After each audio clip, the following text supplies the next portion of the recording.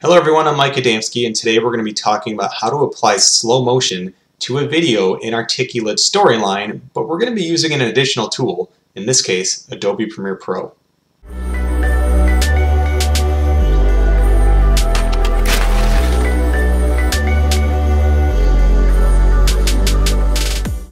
So as you probably know, Articulate Storyline does not actually have a slow motion feature built into the software. So when you load in a video, it is what it is. However, you can use outside tools, and that's what we're going to be looking at today. We'll be talking about how to use Adobe Premiere Pro, but you could use other tools such as Windows Movie Maker. There's plenty of others if you just did a simple Google search for that. So why would you need to adjust slow motion or fast motion in a particular video? Well, there's a number of ways you might want to do that. Sometimes it's just for emphasis, sometimes it's to draw out emotion, but sometimes too it's just down to very, very specific timing. And that's what we're going to be looking at in this particular exercise, is that I need to take up a little bit more space than the video clip I have is going to allow. So as you can see here on the screen, we are looking at just a very, very standard kind of sequence here. There's nothing too crazy going on here. We have a video clip that you can see in the background. We have a graphical overlay as the narrator is reading this to the student.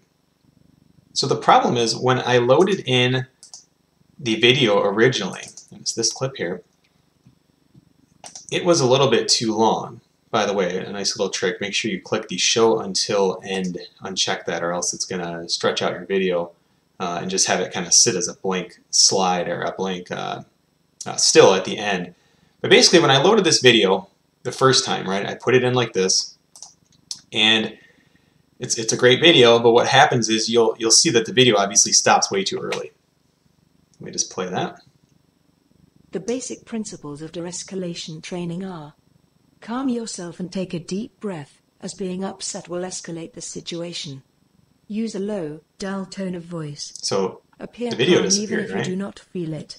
And of course, Keep the that's individual not at high what we level. want to happen. And so at the same time, these video clips they're not cheap, right? So trying to use as few video clips as possible, but also for emphasis, because I don't really need 2 video clips for what's going on here. This is a very, very simple scene. It's also a scene that I'm just trying to show in the background because I want the students to, yes, take in the visual, but also just focus on the text and focus on the audio narration that they're hearing. So, well, what do? It's quite simple, actually. Now, again, you're going to need additional software, but I'm going to be using Adobe Premiere Pro here. And I just have a project that I've saved just called Video Speed, and it's one that I just continually go to when I have to, you guessed it, adjust the speed of a video. So I've already gone through and I've set up my sequence size and I've set up my export parameters. That's a completely different video. And again, there are plenty of videos on the web that can help you setting up Premiere Pro. Because some people may not be using Premiere Pro in this, I'm not going to go over the details of Premiere Pro. We're just going to stick to getting this clip ready for Articulate Storyline. So again, what I do is I go in and I'm going to take that video clip and we're going to load that in. And so drop it into my timeline, and again, just as going on in the assumption that you're familiar with Premiere Pro, but again, your software may be a little bit different. In this case, all I'm going to do, so I need about, let's see, I'm going to need about 17 seconds of video. Right now it's only about 9. And so if I want to get it to, yeah, it's probably going to be about 50%, right? If I lower that to 50, it's going to put us at about 19 seconds or so, and that's fine. So yeah, let's just go with that. And then what I'm going to do is just export this new video clip. It will not take long at all because it's only a 19-second clip.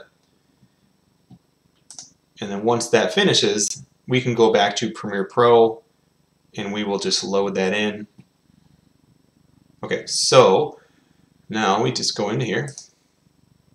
I'm just going to load in that new clip now. Actually, to avoid confusion, let's get rid of the original one here. So we're going to load in this clip, and there it is. Now, same thing, I need to right-click, uncheck that, and now the video is the actual length it is. I'm just going to drag it down to where I need it. So now you can see, obviously, it's a lot longer. It's actually longer than we even need. Now I can just trim that no problem.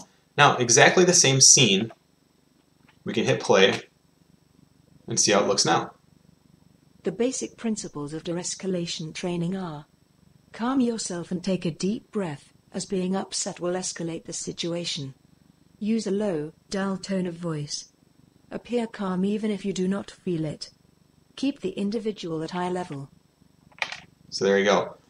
So again, very, very simple way of creating slow motion with inarticulate storyline. Again, the software itself isn't built for that specifically, so you do need an additional tool, but sometimes that's what instructional design calls for. So again, I hope this is helpful in that it shows you that it is possible, and you don't need even Premiere Pro necessarily to do it. I know there are different pieces of software out there like Windows Movie Maker and things like that, and those are free. So it's nothing you need to spend a ton of money on. So again, I hope this is helpful. If you do have questions, please leave a comment. I'll be happy to reply to those when I see them come in.